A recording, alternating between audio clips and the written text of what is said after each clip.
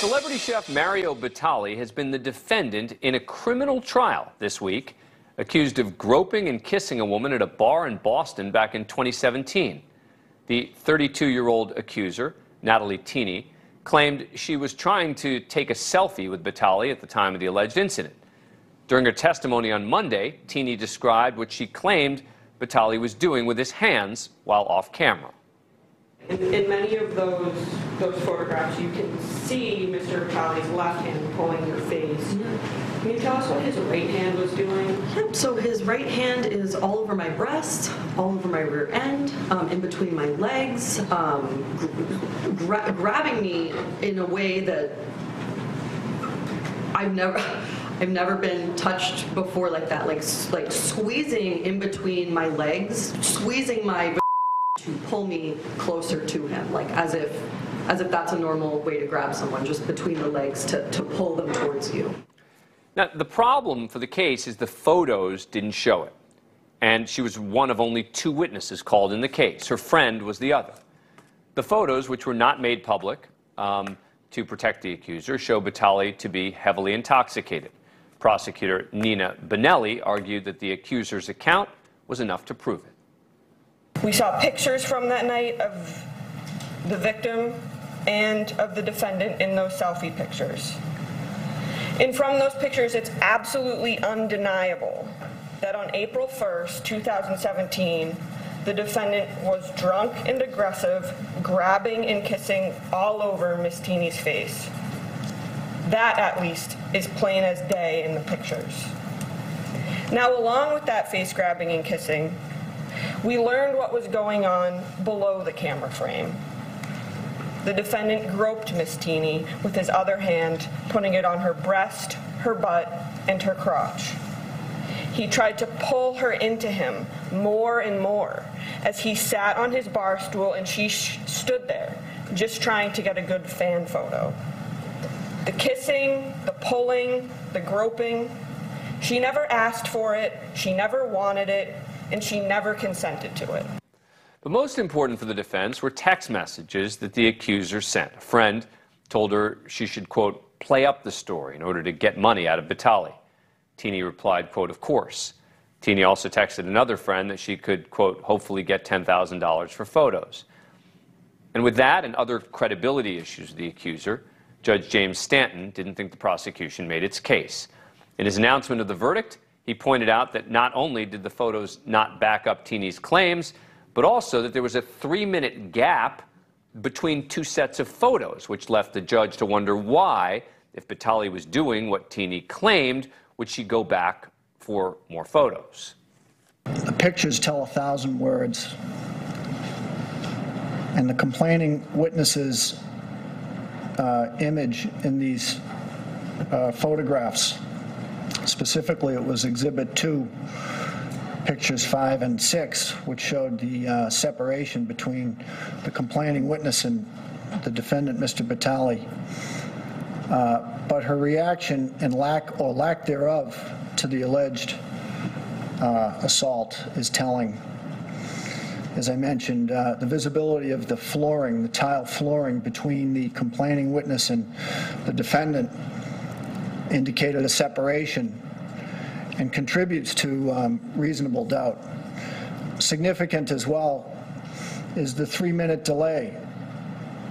The photographs, a series of photographs in that exhibit took place at 12:37 a.m. and then again at 12:40 a.m. There's a 3-minute lapse of time.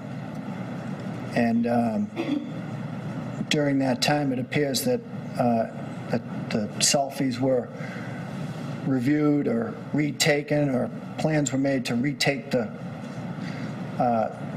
selfies. This is all allegedly as a serious sexual assault was happening. Joining us now is Terry Austin. She's host and legal analyst for Law and Crime Network, which I founded. Terry, thanks so much for coming on the show. We appreciate it. I'm going to ask you the question I was asked on Good Morning America this morning, which is, were you surprised by the verdict? I said no. I didn't see you on Good Morning America. Sorry, I missed you. But I am not surprised by the verdict either. I think that the prosecution, the Commonwealth, put on a terrible case. They only had those two witnesses. And the worst part of their case, obviously, was the credibility of their star victim. And so that was a case I think the judge rightly decided. It was one of the fastest cases I've ever seen in 2 days. And I think it was a smart decision on the part of Batali to say, no, I don't want a jury. I'll take the judge instead.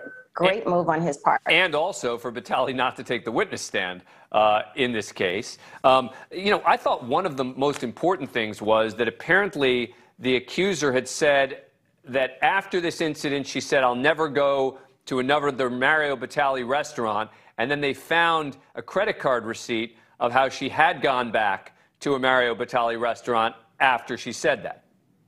Absolutely. I think that if she was really afraid and she didn't want to run into him and it was so traumatic for her, she could go to any other restaurant. I mean, the prosecution did argue that what should she do? Should she change her life? Should she go other places? Well, the answer is if she really was emotionally distressed, if she really had this traumatic experience, she would be going other places. She would have sought medical treatment. She would have done a lot of things differently. As it turns out, she wasn't afraid. She's standing there laughing as she's taking the pictures. And the judge pointed out very well the fact that there was that 3-minute gap. If, in fact, he was molesting her, she would not have gone back to do the pictures with the live motion. So many things pointed to the fact that she really had not been assaulted. One of the things that struck me, Terry, was that the judge here wasn't just saying, well, it's a high burden and they couldn't prove it beyond a reasonable doubt. He kind of went after the accuser. Let me play another piece of sound from the judge. This is number 2. This court is the sole judge of the credibility of the witnesses who testified in this case. The complaining witness has significant credibility issues. Those issues were highlighted in her testimony. Her conduct as a sworn juror in another case, in a criminal matter in Middlesex Superior Court, was egregious, and it was offensive to the rule of law. The testimony about her scheme to evade a $200 gym membership fee by creating a fictitious legal document is indicative of that lack of credibility. These issues, these were just 2 of the issues, but they were significant in the mind of the court. And they support the defendant's contention that her motive was financial gain. There was this other incident he talked about her when she was a juror. She tried to get out of jury duty by saying she was clairvoyant. And then when she served on the jury, she actually violated all sorts of court orders and was actually held in contempt of court.